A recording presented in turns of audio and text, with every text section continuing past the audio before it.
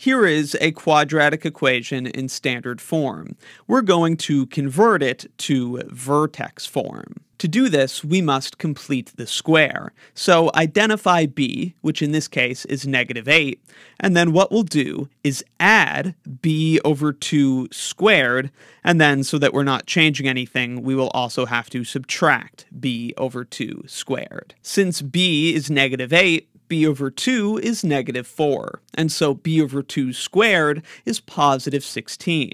Hence, we add 16 and subtract 16. This allows us to complete the square without having actually changed the value. Then, to write this as a square, we just write it as x plus b over 2, and b over 2 in this case is -4, squared. And then we still have this outside of the parentheses. -36 minus 16 is -52. So again, we added 16 to create that perfect square trinomial, and then factored it, and then we just still have these constants outside. And that's it. This is vertex form. So directly from this equation, we can identify the vertex is 4, -52. Here's an example to try on your own. Try writing this in vertex form. I'll put the solution on screen now. In this case, b is 10, so b over 2 squared is 5 squared, so we add 25 and subtract 25.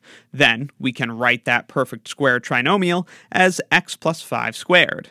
Then we still have -32 outside, and that is the vertex form equation, which tells us the vertex very nicely. Let me know in the comments if you have any questions, and be sure to check out my Algebra 2 course and Algebra 2 exercises playlists in the description for more. Thanks for watching.